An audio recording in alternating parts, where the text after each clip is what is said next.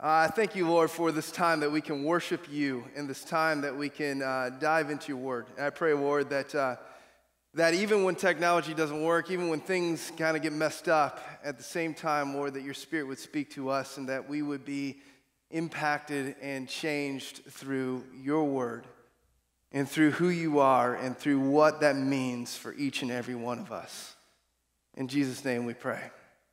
Amen. All right, well, Happy New Year. Let's try that. All right, it's great to be back. I missed the historic thunder snow here in Little Rock, Arkansas, and I'm so bummed. But we were jetting out of here as fast as we could on Christmas Day to try to get in front of it, and we headed home for the first time in 7 years for Christmas. And there is something that happens when you make that 1,900-mile trip to Iowa and to Minnesota and to the frozen tundra.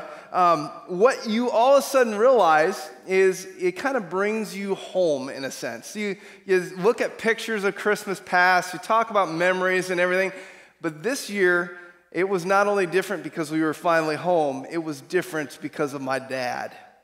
Now you have to understand, my dad had all of us in the room and he had us sit down. That's not a good thing.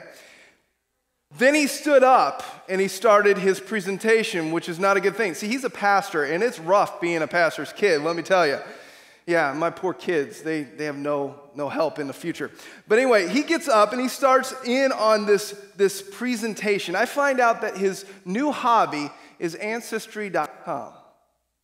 Yes, he has done months of research, and he is about to tell us all about it. So he hauls out all of these sheets of family trees and pictures of the boat of my great-grandmother who came over and all these other details. And it's amazing the things he found. He was able to trace our history back almost to the time of Luther in a number of places in Germany.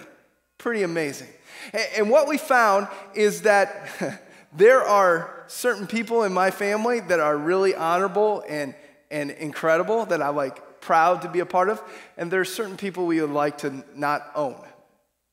But they are all a part of my history, of me, of my beginnings.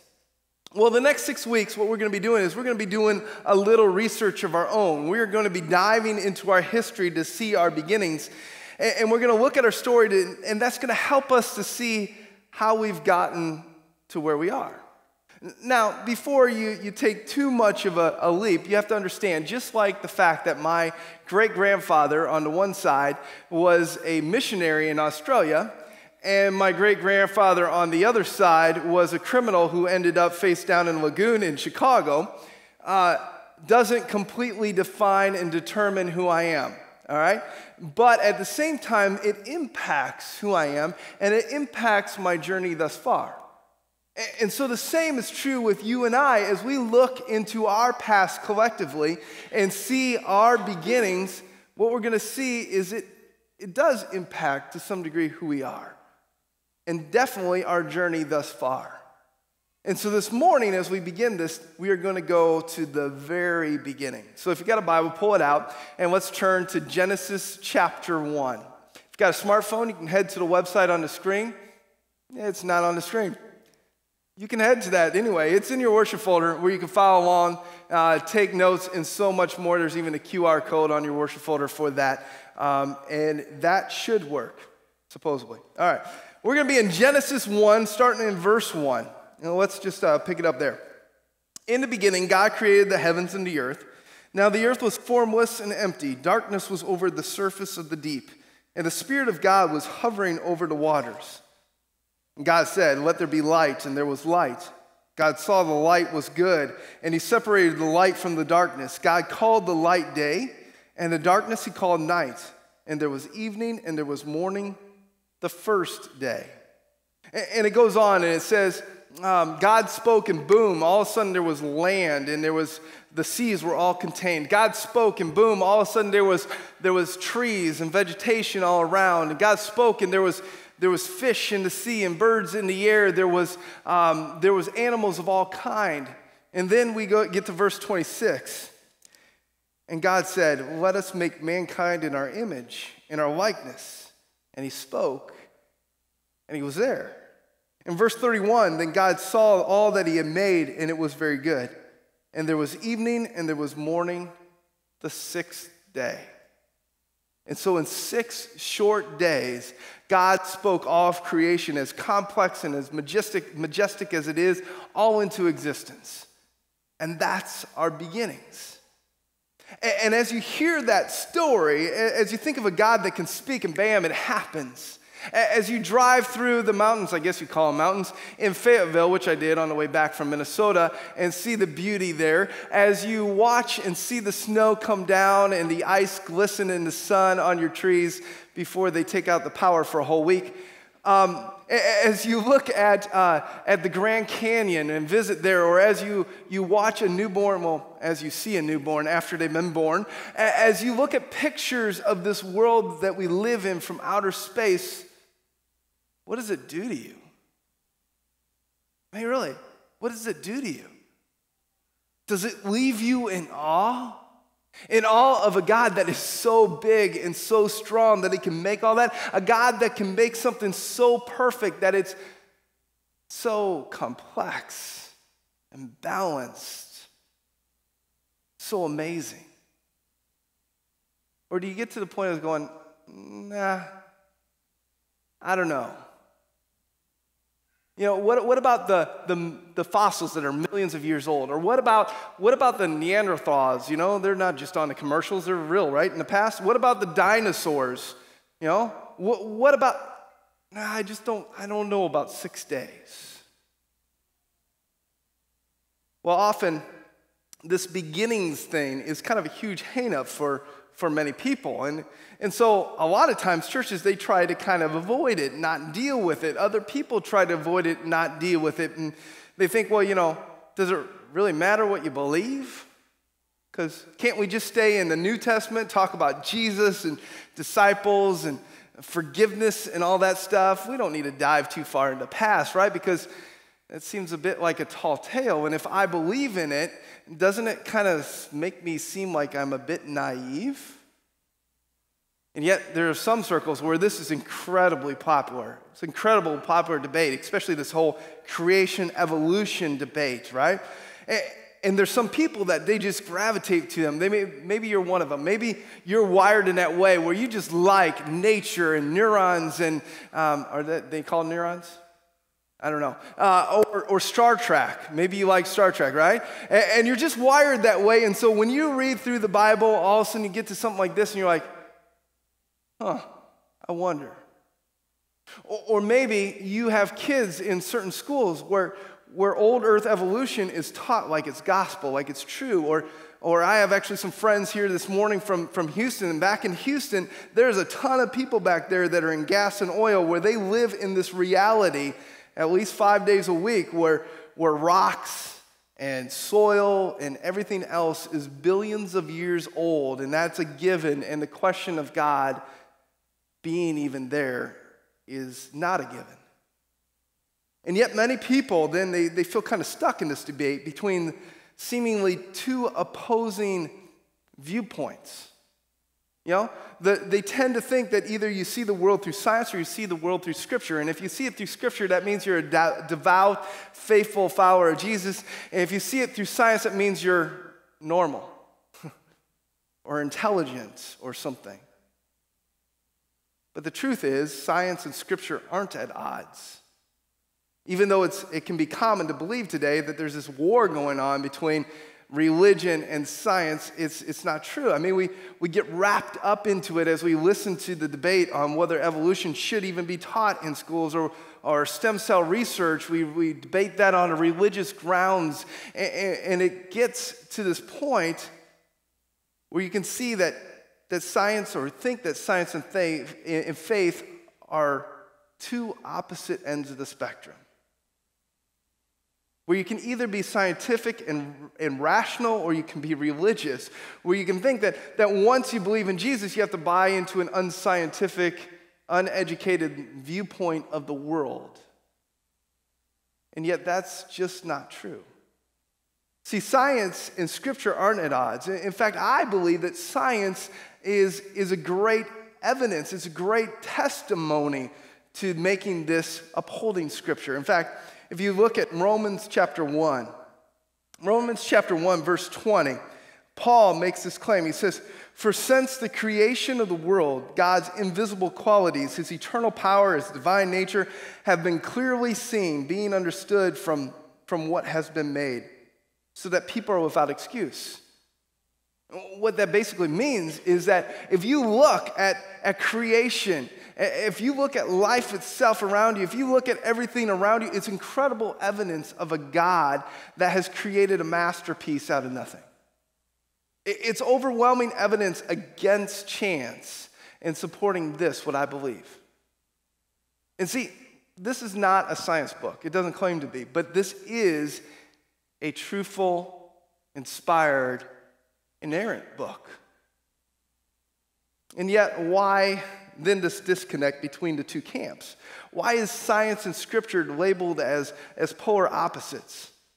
Well, first, I think it's important that we understand that any theory of the beginnings of all things is a faith-based theory. So if you come up with a theory based on so-called science or so-called the Bible or Scripture or on your imagination, it's based out of faith, not fact.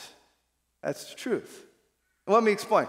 If we piled all the evidence of this world on a table, all the books, a huge table up here, we had the books and studies of Darwin, of Stephen Jay Gould, of Cornelius Hunter, of all these different people, and all of the people, all the scientists on the creationist side of things were to look at it, and all the professors from an evolutionary kind of background were to shift through it.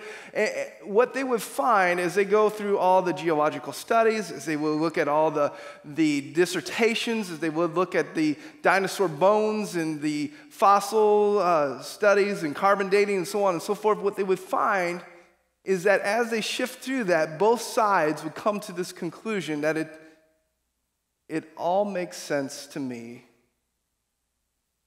What they would all find is that they would believe that they are completely and totally right because they're entrenched in their position.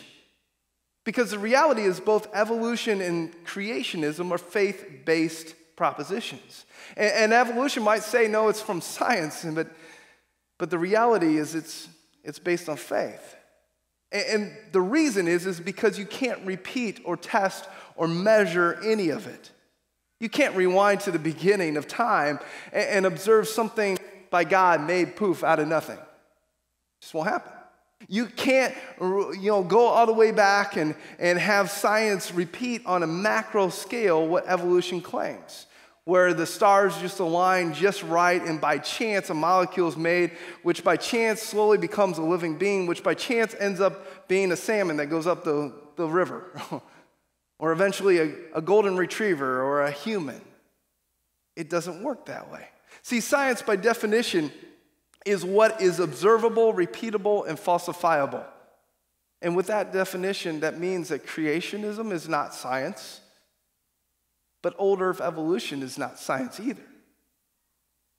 And so this debate is not a debate between science and religion.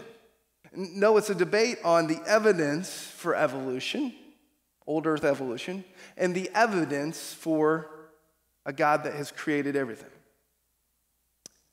And amazingly, both science and faith play big parts in both sides.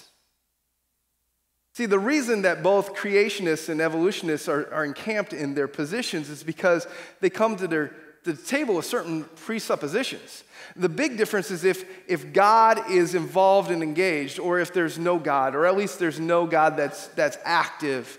And those presuppositions are like putting on different types of glasses. And as you put those glasses on, they make certain things clear and other things fuzzy.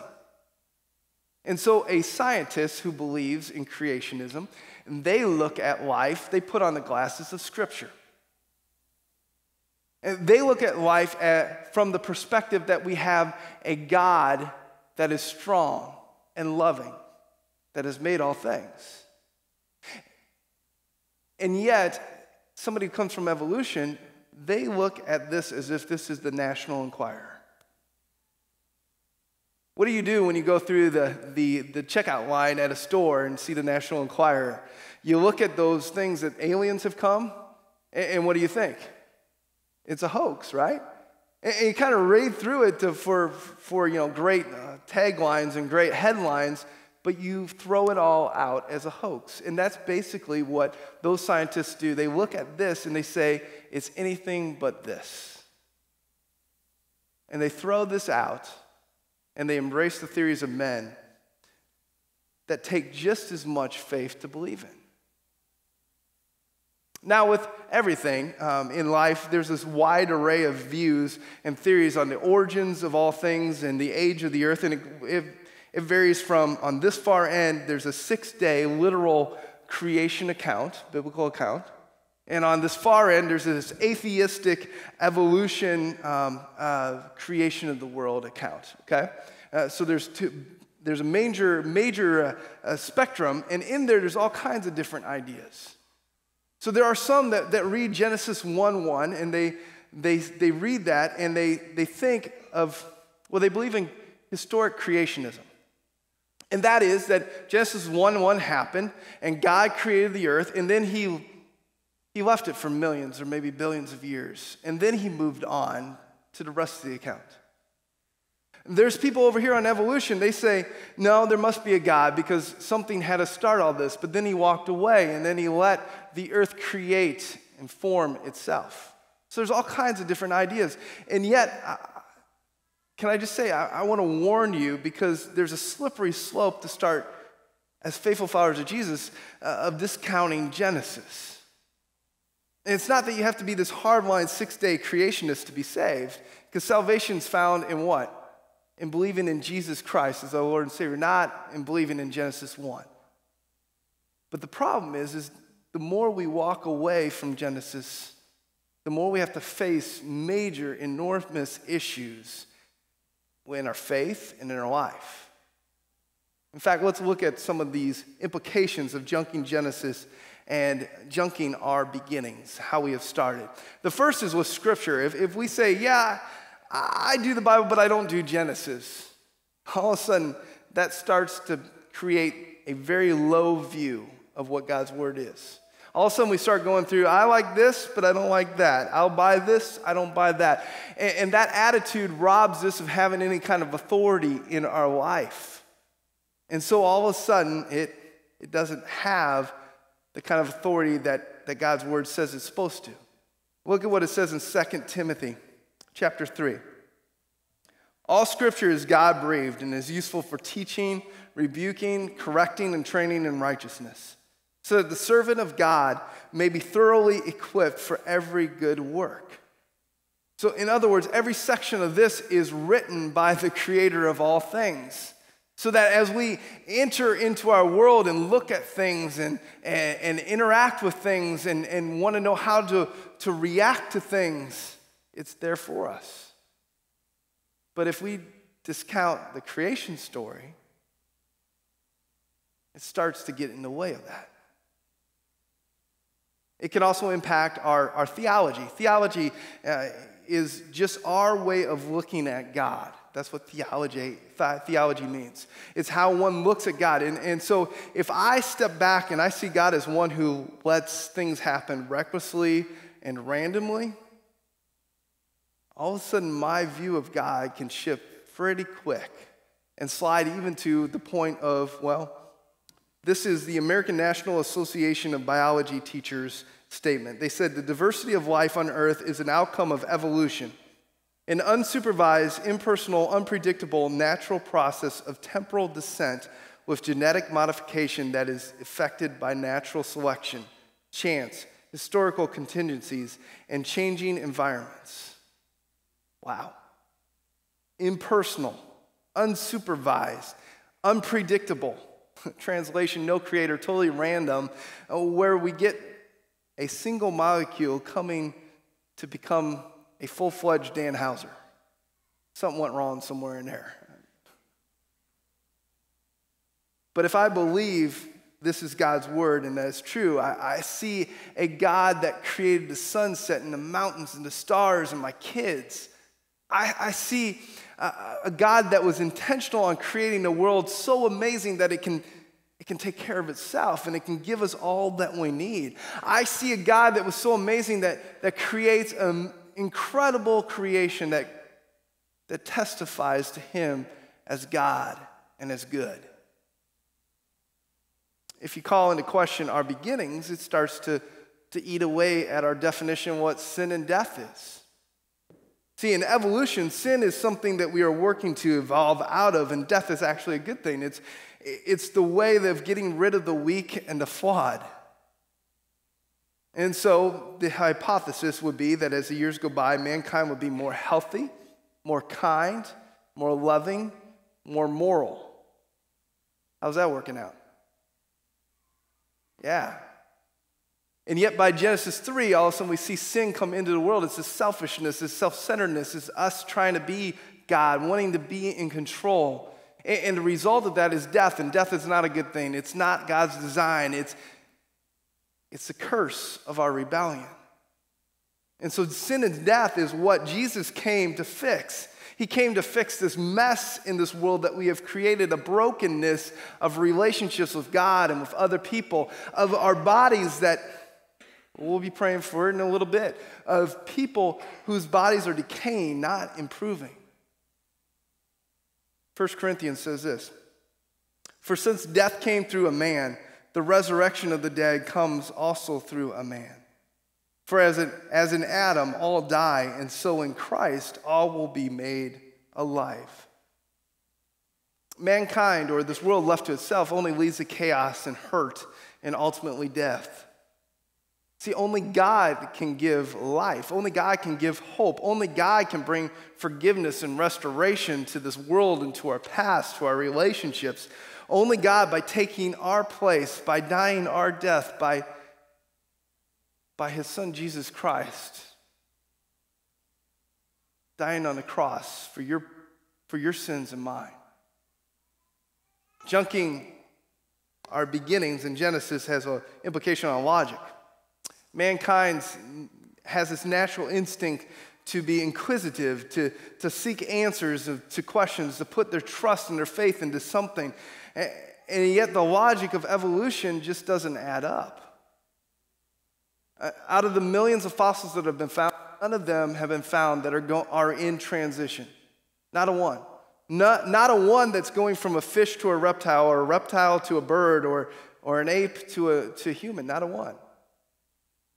And then this whole idea that it just happens by chance. Well, there's this guy, Dr. James Kopech, an expert in science of statistical probability. Not my career.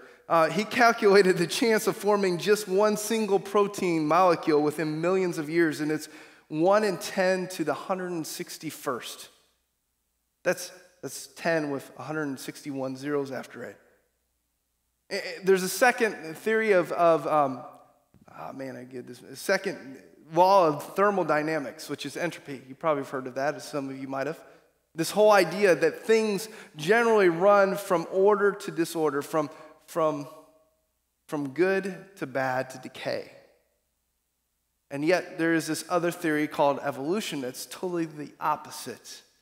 That things in random and in chance and in time lead to beauty and order. It doesn't add up. And so in the end, the real question is how big is your God? I mean, think about it. How big is your God? Here's what I think. Here's what I believe. My God is big enough to snap his fingers and it happens. To say, let there be light, and light happened. He didn't have to wait millions of years for the light to come. It was like flipping a switch on. My God is big enough to speak, and all of a sudden land is formed and seas are contained. My God is big enough to make this earth in a way that is amazing, that is instantly old, that can take care of itself, that provide everything that we need. My God is big enough to speak, and all of a sudden there are animals of all kinds. My God's big enough to speak, and there was humans. My God is big enough to become flesh and speak. and water be turned to wine, and 2 fish and 5 loaves become food for thousands of people. My God is big enough to make something incredible like the mind in a way that we can mostly explain in textbooks, but he's also big enough to be able to fill in the gaps for the things we don't understand and can't explain. My God is big enough not only to make something out of nothing, but also to fix the things that are broken. To fix a world that is totally messed up. To heal the incurable. To bring the dead back to life. Psalms says this. It says, the heavens declare the glory of God. The skies proclaim the work of his hands. And when we all of a sudden open up our eyes and see the miracles around us, there's billions of miracles around us. And when we open up this and we look at our beginnings, it all of a sudden helps us to grasp our reality of who we are. And our reality is this: we were made by a powerful God who could speak and it happened. We were made by an amazing God who all you have to do is look up into the sky on a dark, clear night and see the masterpiece that will take your breath away. Or drive through the mountains on a fall day, or see a newborn baby, and you say, that can't be by chance. Our reality is that we were made by a creative God. My kids watch this show called Wild Kratts. And it's amazing, all these facts about these animals, how God made them incredible. And then we look at one another, and there's not a one of us alike, thank goodness, right? And God has made us unique and special with gifts and talents and personalities. Our reality is that we were made by a loving God, that even when we messed up his creation, he still sent his son, Jesus, to save it. And even when some of us, we open this up and we read the Creator's account, and we question his power, and we question his word, and we question the story, he still loves us. He still pursues us. Still forgives us. When we turn to our beginning, what we find is that we have a God that is not only our creator, but he's our sustainer. He takes care of us. And he's our savior. And all we have to do is look at the creation around us, and it testifies to the fact that we have a world that is amazing, that only a God that is powerful enough to create something out of nothing can explain it. Otherwise, it's not explainable. My prayer is that you would rest in the promise that our God is that great. He's that powerful that he can create out of nothing. May you have peace that he's not only active in the world many years ago when he created, but he's also active in your life today. And may you have hope of knowing that our God is big enough to overcome any of the stuff in your life. Any of the diseases that rid our bodies. May we know that he loved us enough to send his son Jesus Christ to build a bridge back, to reconcile you and me and all creation, his creation, to him. Let's pray. Heavenly Father, we thank you that you are a God that is living and active in our life. We thank you for the account of our beginnings, how it shows your majesty, how it points us to the amazing things that you have created all around us. Lord, help us to see those things as a reminder, as a thing that, as evidence of the fact that you are God, you are good, you are powerful. Lord, help us to be reminded each and every day that you loved us enough to not only create us, not only take care of us, but to save us through your son, Jesus. In his name we pray. Amen.